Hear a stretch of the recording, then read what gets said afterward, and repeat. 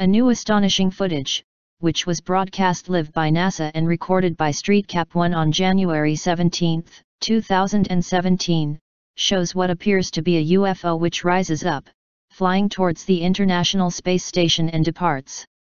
Although now almost daily UFOs are seen on the ISS camera, NASA is unwilling to comment on these sightings. Moreover, they often go to the blue screen just at the moment a UFO comes into the picture, therefore it is really amazing that they didn't cut this live feed. Please share your comments.